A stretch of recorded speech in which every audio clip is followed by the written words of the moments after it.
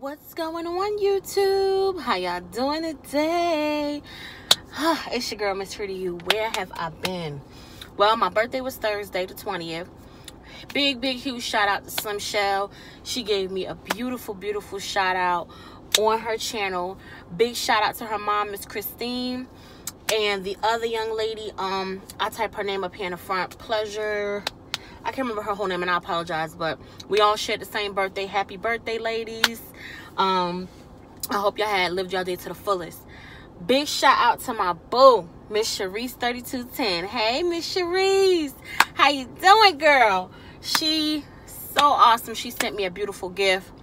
Then she sent me another gift a month ago. About a month and a half ago. And I meant to do a video to show you guys what she sent me, but life has happened. And I'm gonna get into that in a minute. But also Miss Cutie Misbehaving. Listen, she sent me some black seed oil. Honestly, about a few months ago, and I apologize. I haven't did the video and been up here, y'all. Life has happened. Miss MKB lady, she sent me a beautiful gift. Shout out to her. I had won her giveaway before the last. And Miss. Now, we know her as Miss Authentic Epic Boom, but she has a cooking channel now, and it's called Voila. So, big shout out to those wonderful and beautiful ladies. Big shout out to all of my beautiful supporters. Let's get into this. So, a couple of things. First of all, I'm going to do my best to stop cussing. I know it's hard. That's who I am. But I'm trying to take a professional stance as far as where I want my career to go. I'm going to be honest. When I'm off camera, I cuss like a sailor. Yes, I do. But I want to change my persona on camera as far as that. I can't say everything else. I want to be me. I'm going to be me. But I want to try my hardest to eliminate that as much as I can. I'm going to try to do this in 10 minutes or less, y'all. The other thing is,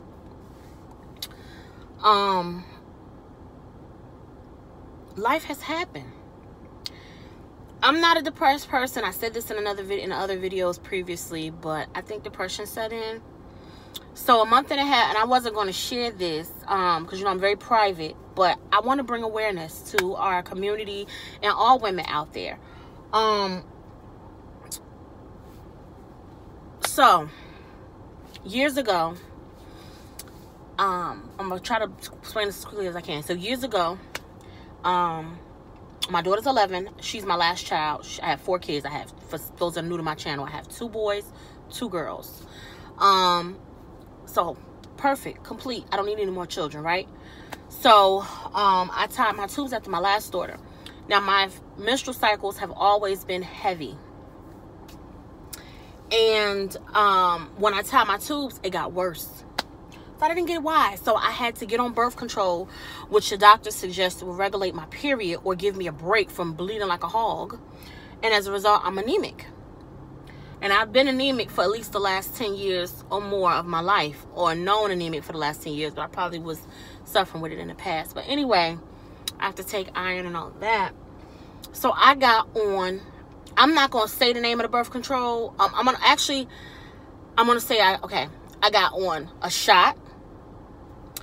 And most ladies know what that is if they have ever been on it or heard of it. And I had got on a couple of different types of pills. So, with that being said, I personally believe that the shot contributed to it, because that's what I was on throughout, you know, once I became sexually active or once I started having children, that's what I was on. And we know with the shot, it contributes to weight gain, hair loss, all kind of things. So I've been doing some research, and I was like, okay, I talked to my gynecologist here in Georgia, and my gynecologist in Florida has suggested the ablation.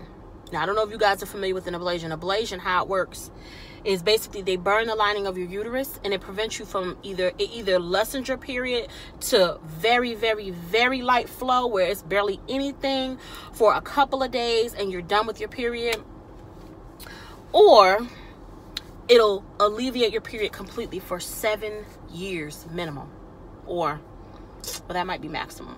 But anyway, The point is,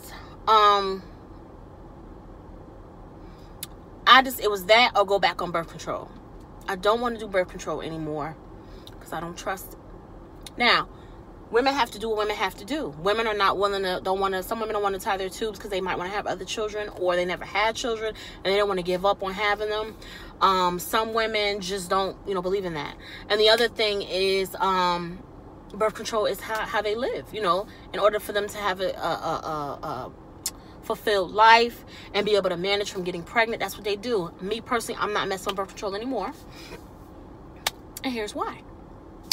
So, I found out years and years ago that I had a small bubble about that big on my liver. Maybe about that big. Small. Maybe about a centimeter in circumference, right? So I went to the doctor, got an MRI done, got an ultrasound, got all that done. This was probably when my daughter was like my youngest child was like 2 or 3. She was little. So they said it's just a blood vessel that's a bubble. Nothing to worry about because it's so small. Don't worry about it. Go on with your life. You're good to go. You sure? You're positive. Okay, cool. That's what the doctor said after all the tests. For a year and a half, I've been having pain in my side. I don't know if I mentioned that on the videos, but that was a reality of mine. And I guess I have a high tolerance for pain. I would take something sometimes when it became unbearable, or I would just drink water and the pain would go away. Y'all, finally went to the doctor. And it's crazy how our system is set up, because I work full time and I hustle on the side. Matter of fact, I'm about to hustle in a few when I'm done with this video. And that's why y'all haven't seen me also, because I'm trying to hustle and get my money right. And we're going to tell you in a minute partly why. But of course, we want to have money to survive. Turn my AC on, y'all. It's on, but I need to turn it up. It's getting hot. So I don't think I'm able to do this in 10 minutes, but the point is, finally went to the doctor. The reason why I hadn't went, before I left Florida, I went, and they said they wanted to check my urine because they seen protein in my urine. And I'm like, protein in my urine? But this was like a week or two after I had, was getting ready to, this was a week and a half before I was moving to Georgia. I moved to Georgia on May 28th. And long story short, I'm trying to get my thoughts together. I'm sorry, y'all. I basically had to leave. So I started the first process of going to the doctors and everything, but I had to leave, and I wasn't working in Florida. So when I was in Florida before I left, because it was hard for me for some reason to find a job. I don't know, and Florida normally is really good with that, but it was very hard for me to find employment.